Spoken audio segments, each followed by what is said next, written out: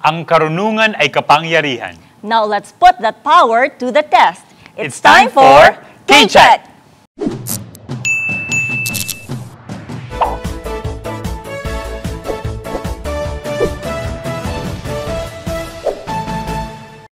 Hello everyone, I am Junel Labor. Ako po si Amy Martinez and this is K-Check, the newest and smartest game show on Philippine television. Marami ang hindi nagsasawang dagdagan ang kanilang mga kaalaman. Here on K-Check, titignan natin kung gaano katindi ang brain powers nila in various disciplines. And in the final week of the competition, malalaman natin kung sino ang kauna-unahang tatanghaling K-Check champion. 4 na contestants ang dadaan sa ating karunungan check sa araw na ito. Vicky is a graduate student from the School of Urban and Regional Planning. She is also a University Research Associate from the College of Architecture and volunteers for the nonprofit organization Reboot Philippines. Charlene is in love with cinema and is a BA film major at the UP Diliman. Oka is a communications professional and a former journalist. Kato is a UP student. Her hobby is playing games on her Nintendo Switch. She also has 2 dogs. These 4 will be competing under the watchful eyes of today's K-Check panel of experts. Professor Marian Roque, Professor of Mathematics at the UP Diliman. Professor Neil Santillan, Chairperson of the Department of History, UP Diliman. And Professor Maylene Cruz, Assistant Professor from the Department of Theory, College of Fine Arts, University of the Philippines, Diliman. And now, contestants, papasok na tayo sa K-Check Paramihan, where each correct answer is worth 10 points. This is your chance to bank as many points as you can and take the all-important early lead. Let's begin!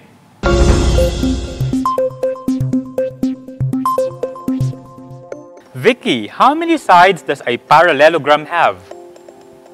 4. K-Check. Charlene, what is the official currency of Japan? Yin. K-Check. Oka, Tony Stark is the real identity of which Marvel superhero? Iron Man? K-Check. Kato, what do you call the line segment that is twice the radius of a circle? Diameter. K-Check. Vicky, what is the official currency of Belgium, Slovenia, and Spain? Euro. K-Check. Charlene, in what 1994 Disney film did Mufasa and Simba appear as title characters? Lion King. K-Check. Oka, how do you call a triangle with no equal or congruent sides? I'm sorry. Correct answer is scalene. Kato, in what country is the yuan the monetary unit? China. K-Check. Vicky, which 2001 DreamWorks film stars an ogre who lives in a swamp? Shrek. K-Check. Charlene, how many sides does a decagon have? 10. K-Check. Oka, what is the name of the currency of Singapore, Australia, and Canada? Dollar? K-Check. And Kato, Buzz Lightyear is one of the main characters in what Disney Pixar film franchise? Toy Story. K-Check. And that's it for our first round, the K-Check Paramihan round.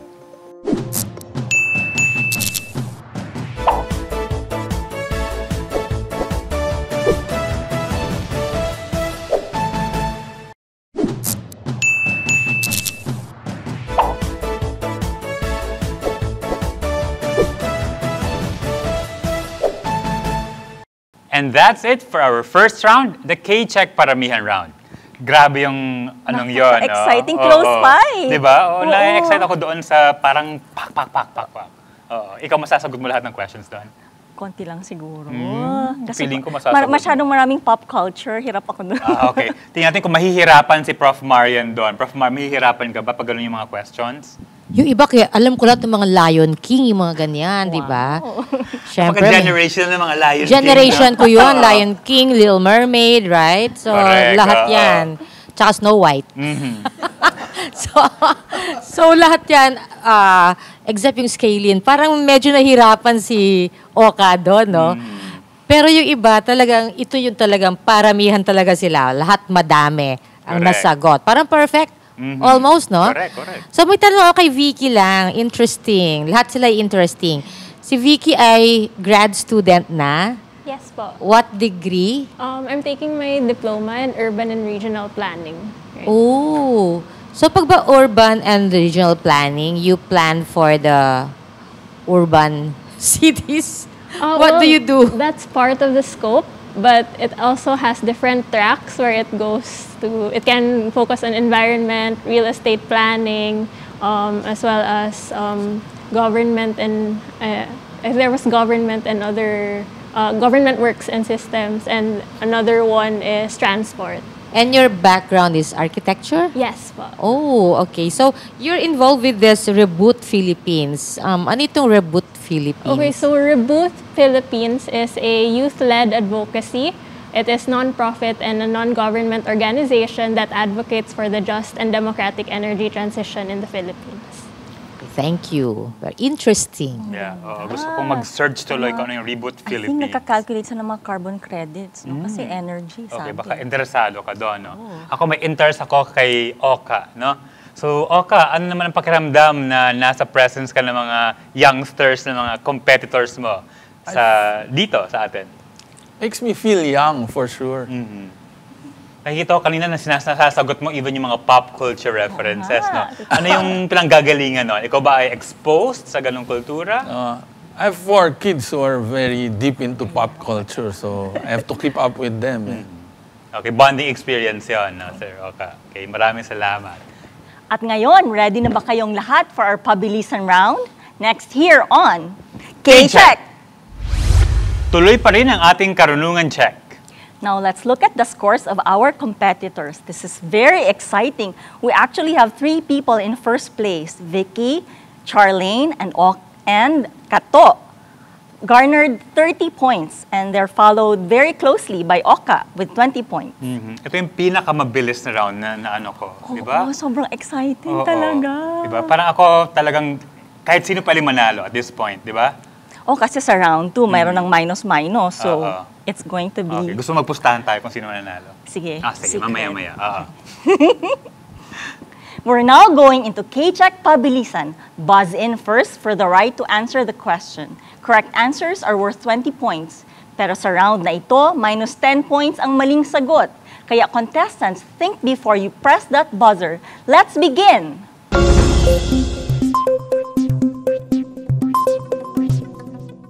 The first question is on current events. Liz Truss replaced Boris Johnson as the Prime Minister of which country? Oka. Great Britain? Mali. Charlene. United Kingdom. K-check. Next question. Casablanca is an exotic city while Rabat is the capital of which African... Oka. Morocco? K-check. Next question. Which team swept past King Whale Taipei to win the Premier Volleyball League Invitational Conference last August? Oka. Philippines? Mali po.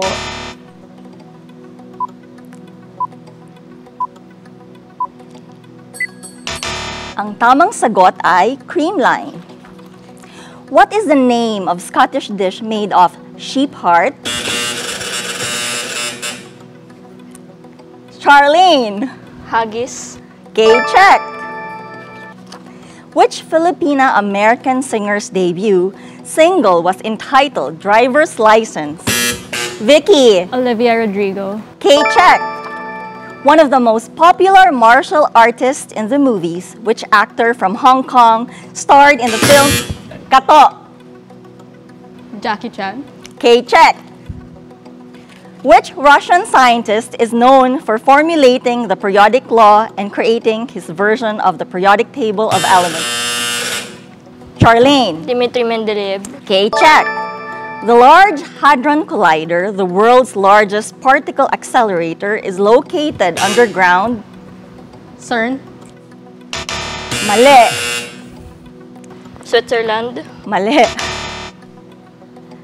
The Large Hadron Collider, the world's largest particle accelerator, is located underground beneath the border of Switzerland and what other European country?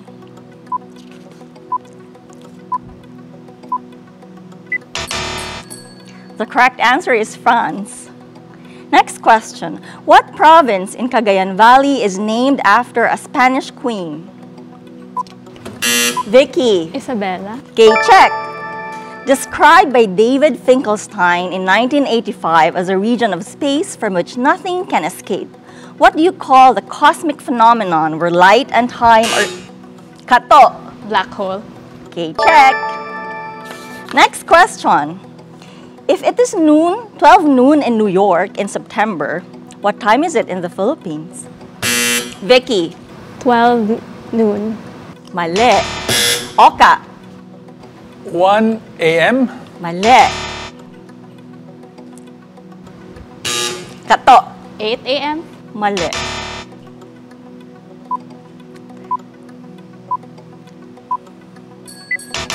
Spring forward, fall backward, 12 midnight.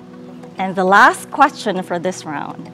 Diego is the name of the saber-toothed tiger in which 2002... Vicky. Ice Age. Okay, check. And that's it for our pabilisan round.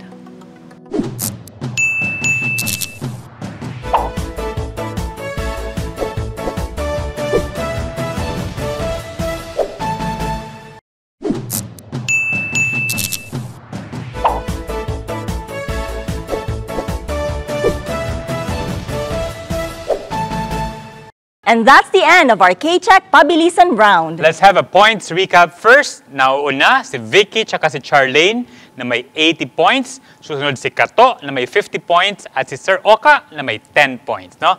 Napaka-electrifying ng round na yon, di ba, Prof. May? Di ka ba na-shock sa round na yon? Di naman, magagaling silang lahat and I'm sure na hanggang sa last round ay very competitive pa rin ito. Okay, may tanong ka ba sa mga contestants natin, Prof. May? Para kay Charlene. Charlene, you are a film major. Bakit film ang kinuha mo sa college? Mahabang kwento po yan. Sige, bigyan mo kami ng hindi naman kahabaan na sagot.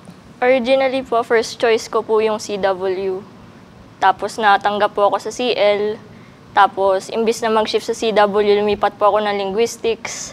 Tapos, bawal na po ako mag-shift ulit sa CW kasi parehas po yung department, kaya film na lang po. Okay, mahaba nga yung trajectory mo. Kamusta naman ang film? Nagugustuhan mo na ba siya ngayon? O may... Napakagastos po niya. Napakagastos po niya, kaya po ako nandito. Kaya siya nandito kasi ang gastos daw. Nag-iipon siya ng Pang-thesis. salapi, no? Pang pelikula. Okay, good luck sa iyo at good luck sa mga contestants natin. Maraming salamat. Ikaw, Prof. Neil, may gusto kang matanong sa mga contestants? Hindi, pero bago ko itanong si Kato, pwede ba akong magbigay lang ng comment kay Charlene, no? Baka bad press naman yung film department yan. Sorry Okay, po. baka ang hamon sa film department, paano sila magiging cost efficient para sa kanilang mga estudyante. Okay, so yung tanong ko ay para kay Kato. Kung si Charlene ay film major, ano yung kinukuha mong kurso sa UP Diliman? Ngayon po ay isa po akong estudyante ng BS Community Nutrition. So, kadalasan yung mga estudyante ko na kumuha ng community nutrition, tingin nila doon pre-med course. Ikaw ba, gusto mo bang maging doktor? Oh no, anything but med. Anything but med. So, Yes, I plan on pursuing po, I plan on pursuing a research-based track or public health track po. Okay. Gusto ko yung gano'n. Gusto ko yan. Okay. So si Kato pwedeng mag-build ng academic career sa College of Home Economics. Okay. Sige, good luck, Kato. Okay, maraming salamat, Prof. Neil. So this time, our contestants will face their toughest challenge yet dahil ang ating ultimate pagalingan round susunod na here on K-Check! Welcome back. Now let's look at the scores of our competitors. Wow, tie ang nauuna. We have Vicky and Charlene with 80 points, followed by Kato at 50 points, and then we have Oka with 10 points. I'm sure later on talagang maghahabulan pa tong mga to, on the third round. Ang gusto ko sa round na to kasi pwede pang humabol kahit sino, no? So wala pang definite winner kumbaga, no? So malalaman natin kung sino ang ating K-Check Ultimate Pagalingan winner, where correct answers are worth 30 points, wrong answers get a 15-point deduction. At para mas madagdagan ang kaalaman ng ating mga contestants at viewers sa round na ito, sa mga professors ng ating panel of experts manggagaling ang mga tanong. At the end of this round, malalaman natin kung sino ang tatanghaling K-Check Daily winners. Contestants, let's begin!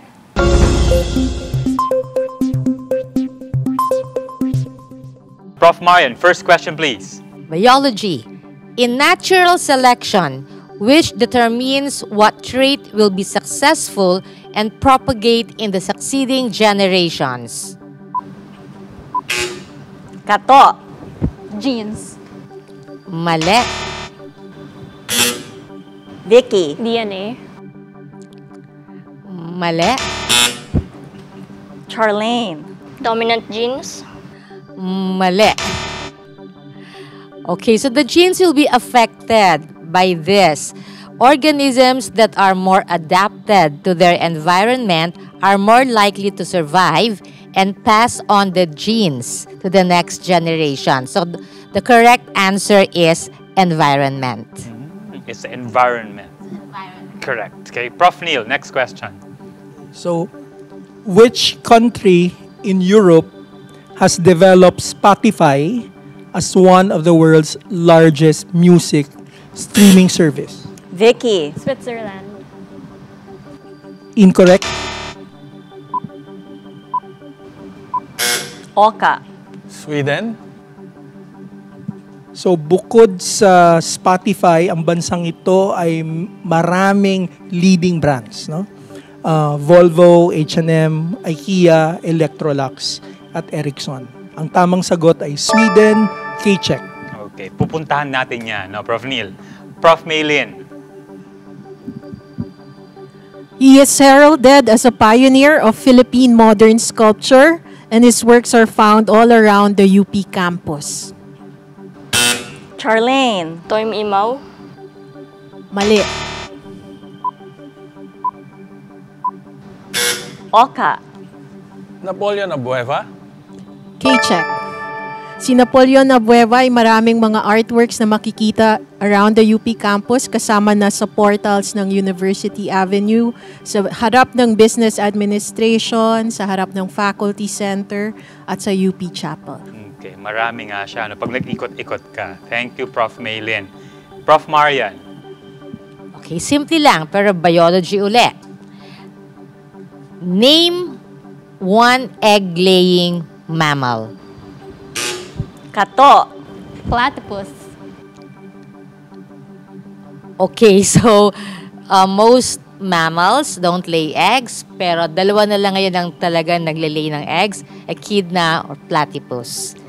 Okay, check. Prof. Neil. Which province in Mindanao has a name which translates to English as Highlander or Mountain Dweller?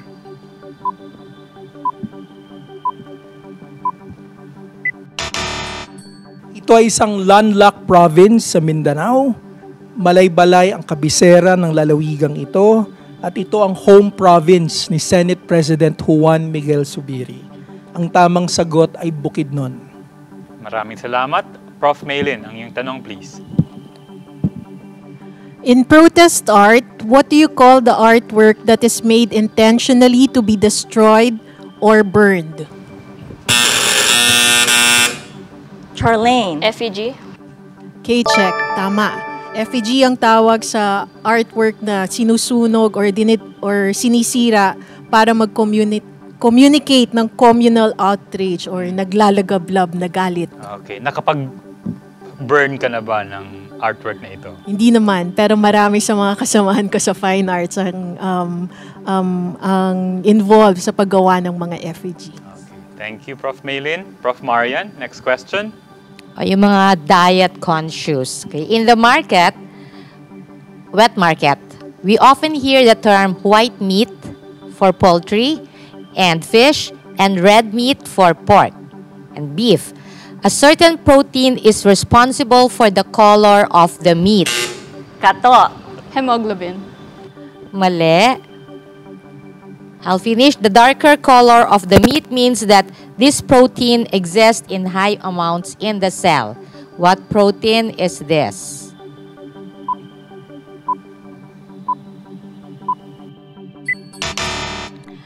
This is a dark red protein. Its main function is to supply oxygen to skeletal and cardiac muscles. Malapit na sana yung hemoglobin, but it's myoglobin. Myoglobin. Ang hirap naman noon, Prof. Marian. Okay? Prof. Neil. Tongue twister. Okay? So, susunod na tanong, which country in Africa saw the killing of more than 500,000 Tutsis by armed Hutu extremists? Charlene. Rwanda. So, nagganap ang genocide sa bansang ito mula Abril hanggang Hulyo 1994. Naging inspirasyon to sa maraming dokumentaryo at pelikula, katulad ng pelikulang Hotel Rwanda. Karamihan ng mga tao sa Rwanda ay mga Hutu. Ngunit ang may hawak sa ekonomiya at politika ay mga Tutsi. Ang tamang sagot ay Rwanda. K-check. Maraming salamat. Prof. Maylin. He is the first Filipino Muslim to be proclaimed national artist. Vicky. Abdul Marie Imaw. K-check. Si Abdul Marie Imaw ay isang tausug at ang kanyang sining ay reflection and celebration of his culture. Maraming salamat po. Prof. Marian. Okay, last question from me. During New Year's celebration, raw eggs are commonly seen in the hospital as a first aid treatment for possible cases of firecracker ingestion. And firecrackers normally contain metals like lead, copper, and titanium. And specifically, one of the proteins in egg white is responsible for the prevention of metal poisoning. What protein in the egg white is responsible for this said action?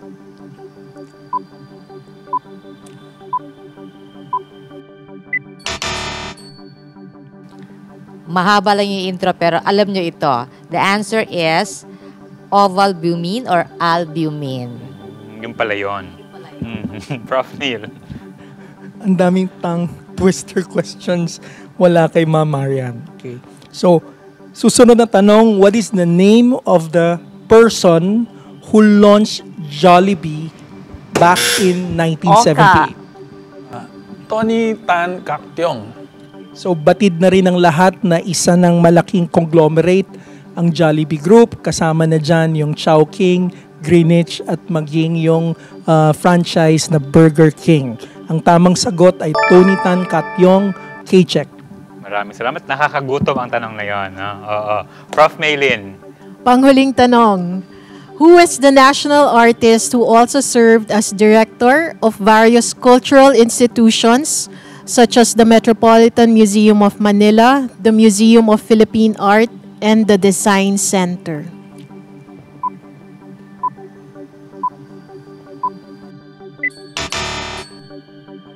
Ang tamang sagot ay si Arturo Luz. So, hindi lang siyang mahusay na sculptor, pintor, collage artist, pero isa rin siyang mahusay na cultural manager at isa rin gallery owner. Okay, thank you so much, Prof. Maylin. And that is it for K-Check Ultimate Pagalingan.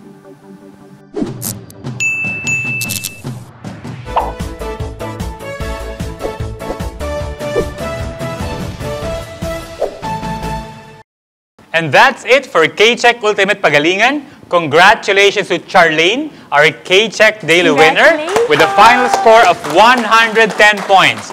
We'll see Charlene again on Friday when she competes with our other daily winners for a spot in our semifinals. Thanks to Vicky, Oka, and Kato for joining, and to the members of our panel of experts, Professor Marian, Professor Neil, and Professor Maylin. This is Aimee Sue Martinez. And I am Junel Labor. Join us again tomorrow for another K-Check!